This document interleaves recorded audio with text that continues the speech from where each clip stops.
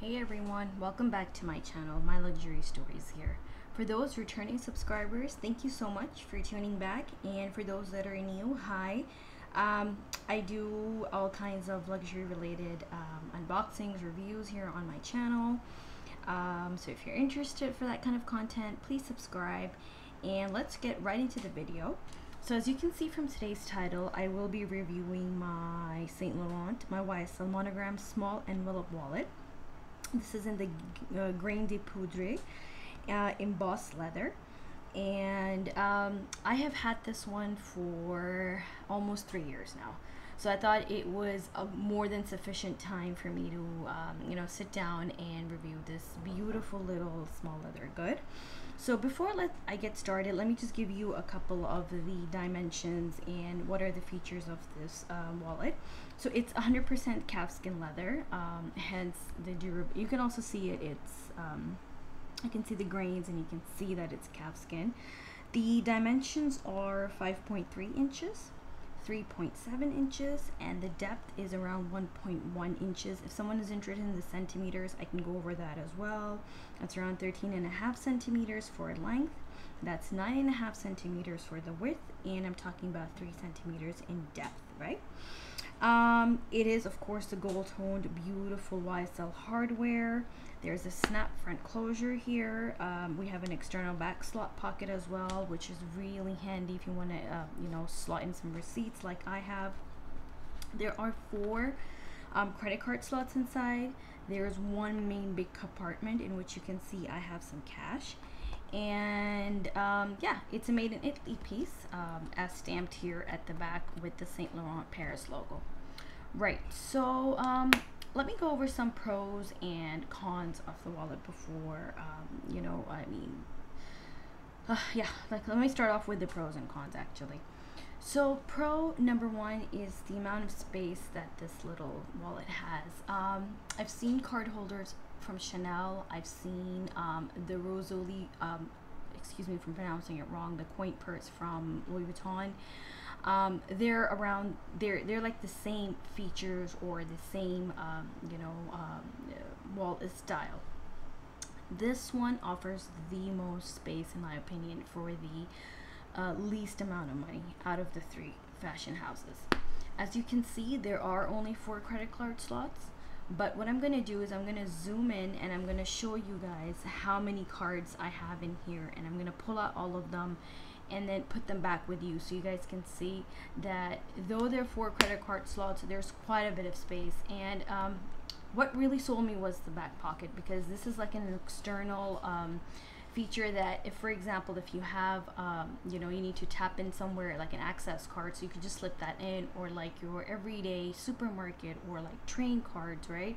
I have, like, for example, I have a receipt here, so I need this like for some exchange that I need to go for later on, so I've just like slotted this back here. So let's take out all the cards that I have in here and we'll count as we go. So I have 1, I have 2, I have some cash in here, 3, 4, 5, 6. So for now I have, oh sorry, there's one more, 7. So for now I have 7 cards in here, and this one I use alongside my LV card holder.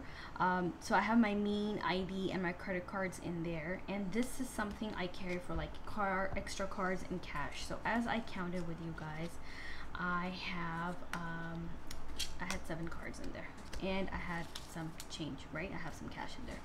So that's quite a bit of, that's quite a lot of space in here. And in terms of the card holder, it's like the card slots expanding. Yes, they've definitely opened up over the few years that I've had this for, but I don't remember me even trying to even like budge in my cards when I initially got this. There was sufficient space for me to, if not, if I couldn't fit in an extra card initially with the slots, I just slide it in the middle. So I'll just quickly show you how what you can also do that, and hence still have quite a bit of space for other cards if you wanted to slot them into the credit card slots themselves. So let me just fold all this cash quickly and slot it in so that I can show you that yes, there is so much space. See, it's all nice and neat inside.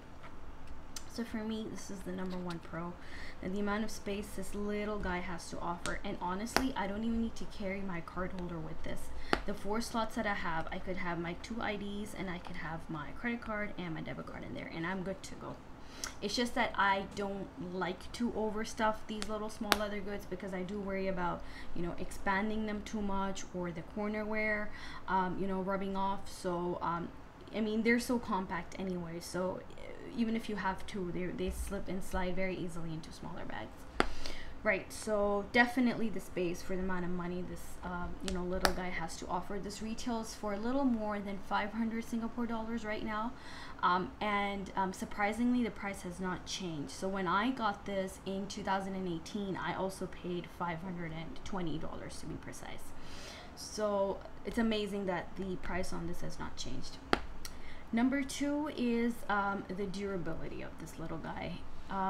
You know, there are no corner marks here. There are no scuffs at all. I don't see any wear and tear, and I have used this a lot. I take this little guy if I'm traveling.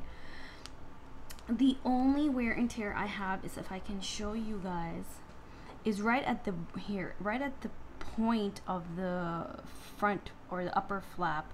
There's a little scuff on the leather.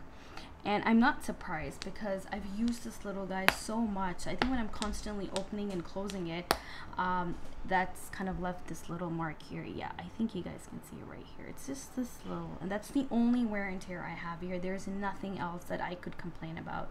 The logo is as shiny as it was when I got it. I don't see any prominent scratches on the hardware either, so that's good to go. And when the inside is like really nice and clean, there's nothing at all that I need to worry or complain about here. So durability has been excellent. You can see even the corners here when I'm closing this, because of the constant closing, there's nothing here either. There's no wear and tear at all on the corners. They're so nice and they're so perfect. So definitely durability has to be something that's taken me by surprise, and it really encourages me to get this in another color. So maybe, most probably, I might go and look at it in another color as well. And let me just show you the back slot as well here.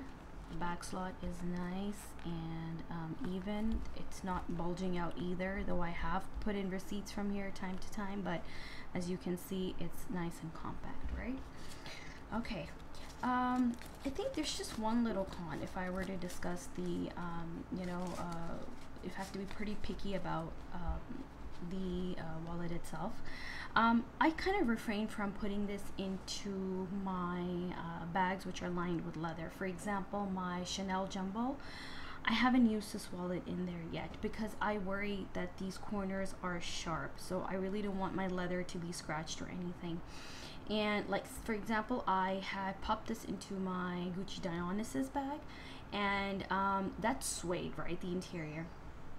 So when I would close the bag, the wallet would of course, you know, line up against the suede inside, and it would be pushed as well because there would be other things, and the Dionysus I have is a small size anyway. And it did leave a few indents. Now because that was suede, I could just buff it out and it was all good. But because these corners are sharp, like I just said, I would not advise anyone to put this in a leather, you know, interior coated handbag. So maybe just fabric, or maybe if it's a tote that you have, like, for, you know, that's just loose so that your things are floating around. But if it's a smaller handbag where, you know, things are going to be pushed from, you know, to the surface of the bag, then maybe just avoid this. So yeah, guys, I mean, that was my little mini review on this.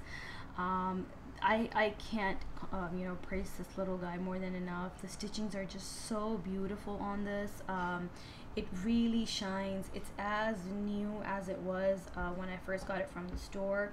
And I'm just checking on my phone the other styles and the other you know, colors that it comes in. It comes in a beautiful burgundy. It comes in, you know, a beautiful poudre color is which I have my eye on. It comes in a beautiful, you know, black with the silver, the dark beige. There's the blanc, you know, white, the blanc vintage, as YSL calls it. There's just so many colors, right? So it's a beautiful piece, and I really think that I might pick up another one because of you know, how much the quality and you know, the durability of this has surprised me. So yeah, I hope you guys like this video, and please subscribe for more luxury related content, and I will see you in my next one. Bye guys.